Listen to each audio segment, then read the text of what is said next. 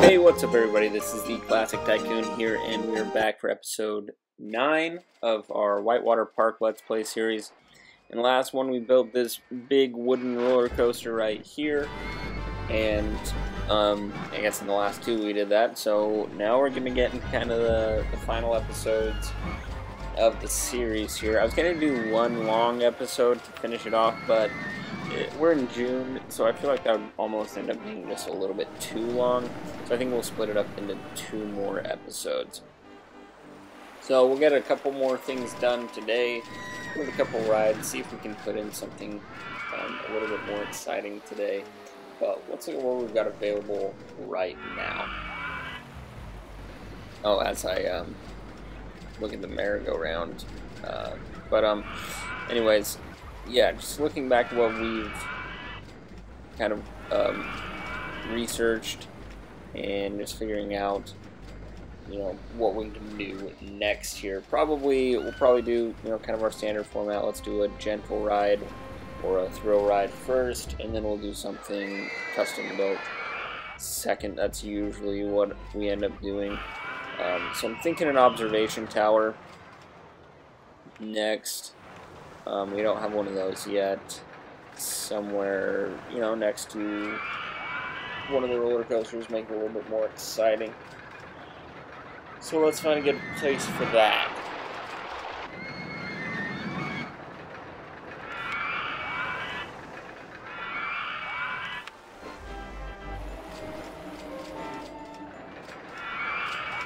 Alright, so we'll probably put it somewhere around here. Somewhere next to the leaping roller coaster here, to bring up the excitement rating of both rides. Doesn't fit right there, so we'll try a couple spaces here.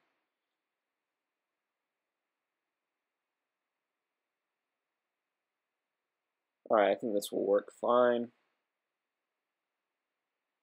Change up the color scheme a little bit here, and then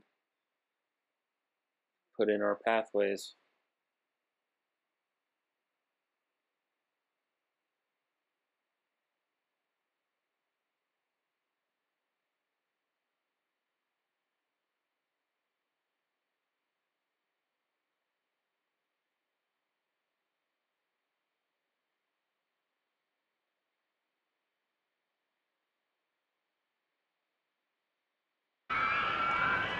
Alright, so that is good to go.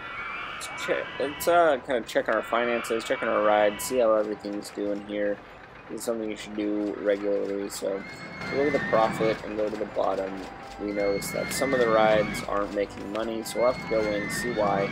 And 95% of the time, it's because guests think the ride is too expensive. So just go in and reduce the price, and as long as it's not like 10 cents, usually we'll be making at least some money. So just do that.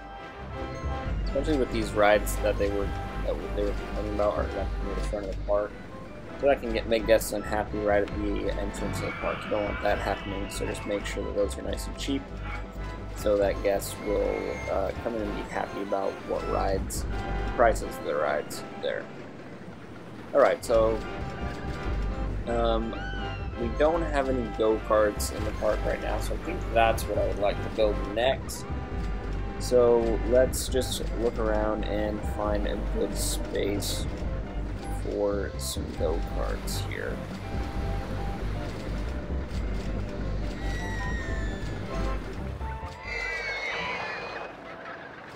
So the most open area is still probably in the center.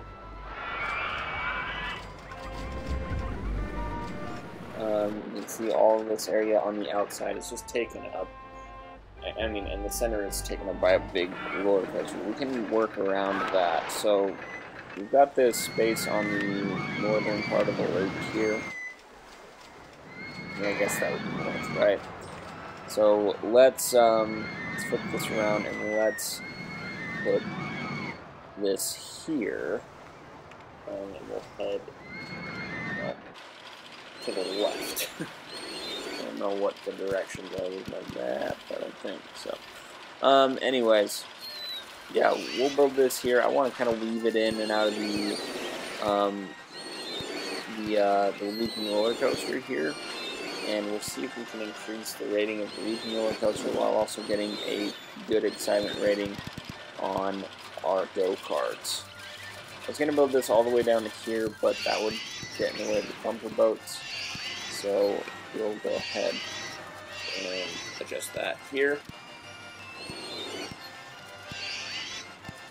And I want to try to get this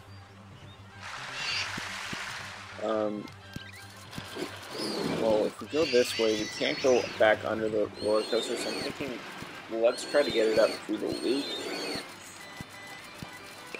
And that would be pretty exciting, right?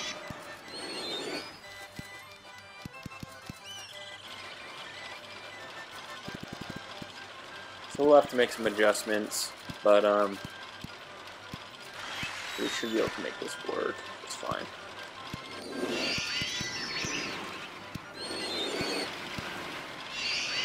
And there we go, it went through the loop. I mean, that looks like it shouldn't work, but hey, it does. And we'll bring this thing home now.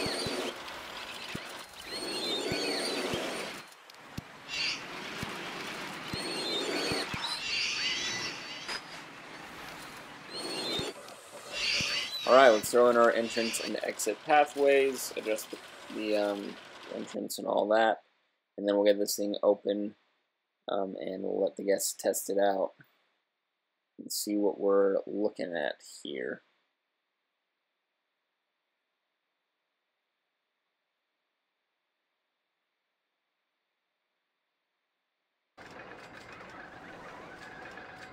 Alright, so we'll just have to wait for the guests to get in there. The excitement rating of the looping roller coaster went up by 0.6, so that's actually really significant. So that's pretty good. That helped out a lot putting those go-karts there. And it doesn't even look that bad. It looks actually like it looks pretty good together. Sometimes you put these go-karts, you know, next to a roller coaster like this, and it looks really forced and just bad together. But this actually, it looks okay. I don't mind it. Alright, so let's throw in an entertainer into the go-kart line, because the go-kart line always moves extremely slow. So you want to have an entertainer in the line oftentimes to make sure the guests aren't getting angry about waiting for the ride. Especially since not too many riders can go at once on the go-karts.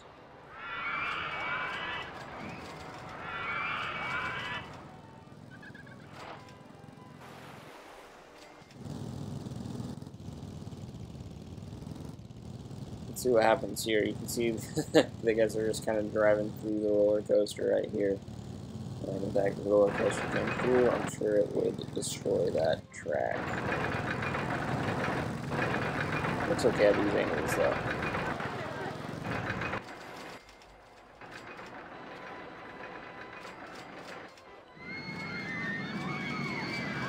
We'll just get a souvenir stall. We'll be sure to put in one of those. Let's check our ratings here, see if the test results come in.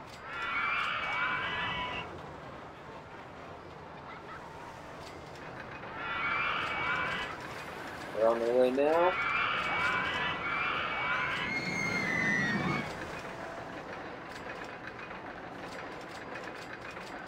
And there we go, 5.65. That's actually pretty dang good. I like that a lot for these go-karts. So we'll adjust the price accordingly, and then we'll, I would like to put in a souvenir stall, and then we'll wrap this thing up.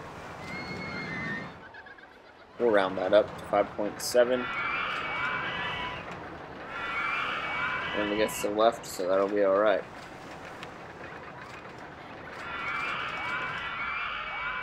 Alright, let's throw in a souvenir stall. Find a good spot for it. I was thinking maybe by the exit of the wooden roller coaster. I think I'll actually put it at the exit of the go-karts, since nothing's really going on over there. That's probably bad logic, but at least it looks like there's something there. We'll change the color of the umbrellas, and then that will be good to go. Open for business.